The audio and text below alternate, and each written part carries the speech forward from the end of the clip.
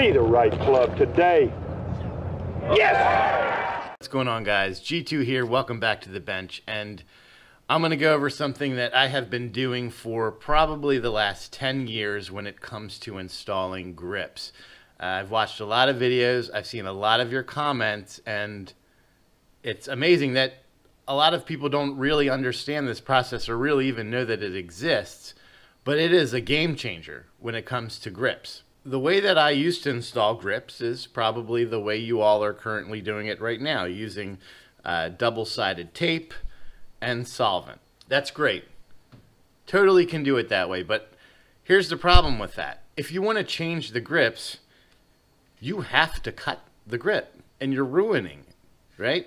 So the way that I'm going to show you is 1, faster, 2, cheaper, 3, easier, and 4, allows you to save your grips and make modifications to the grip or the club without having to damage the grip. This stuff, gone.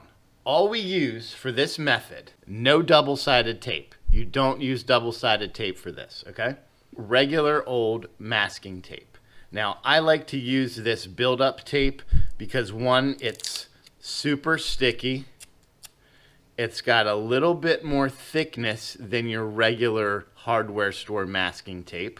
And it has a nice surface on here that's going to allow you to get the friction you need for this process to work. What else do we need? Air compressor. Now this one right here is just a Husky. I think I got it from Lowe's or Home Depot or something like that. But you can just as easily get this style, which is a hot dog style compressor, oilless, right? Oilless hot dog compressor, or you can do an oilless pancake compressor.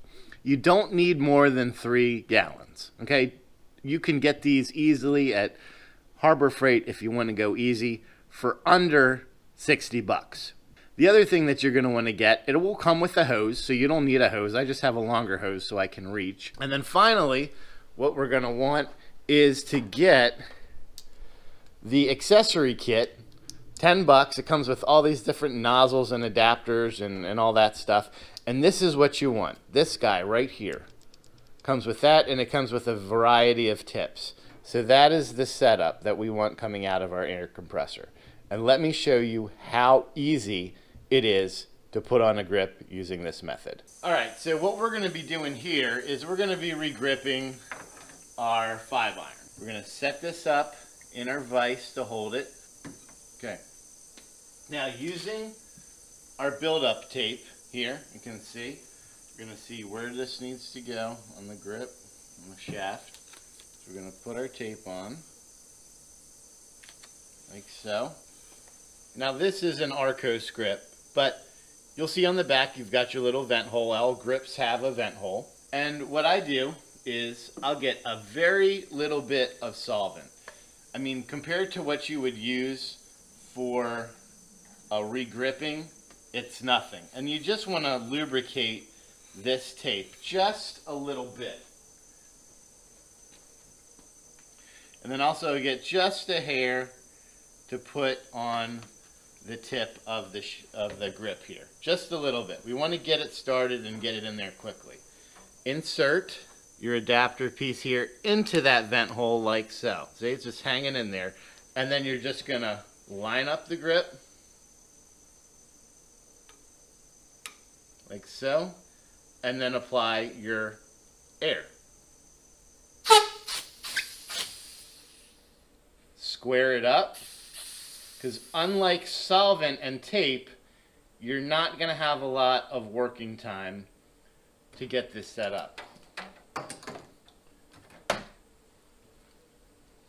Just wipe down some of that solvent that may have sprayed out of the top, and that's it. The grip is on there, and it's on there tight. This is ready to play with right now. Now here's where I like this. Let's say I wanted to do something like I wanted to swing weight this, add some weight down into the shaft, right? Or maybe change the grip out. Or maybe I want to go to a standard size and I want to put a couple extra wraps on there, get rid of the taper, do some work up here. All you have to do to place and do your work without damaging your grip is to repeat the process. So we're going to put this in a grip, give it a couple, and it comes right off. Now you can add your layers onto it. You can ramrod some weight, steel powder, whatever it is you need to do. And when you're ready to put it back on, our grip is still fine. Just put it on and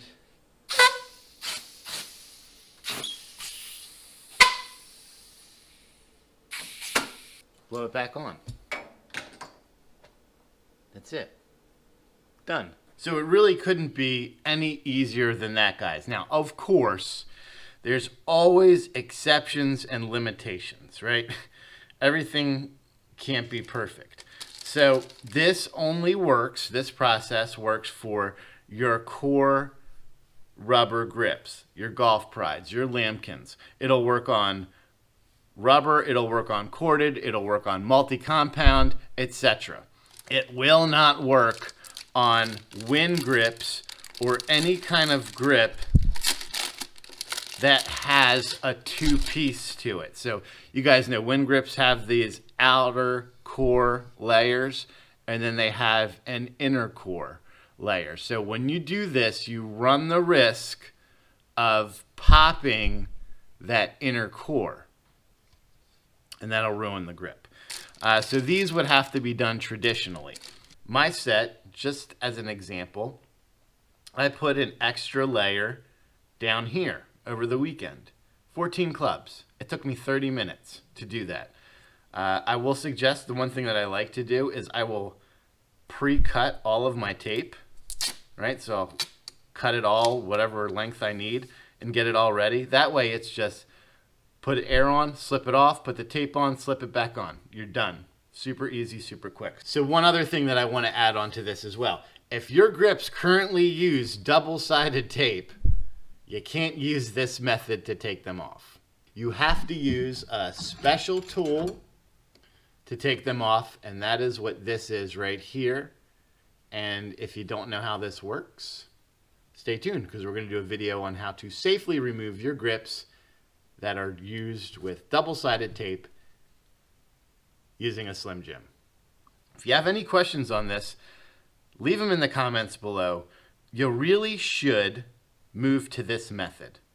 If for anything, it is so much easier and not as messy as using your traditional solvent methods. G2 out.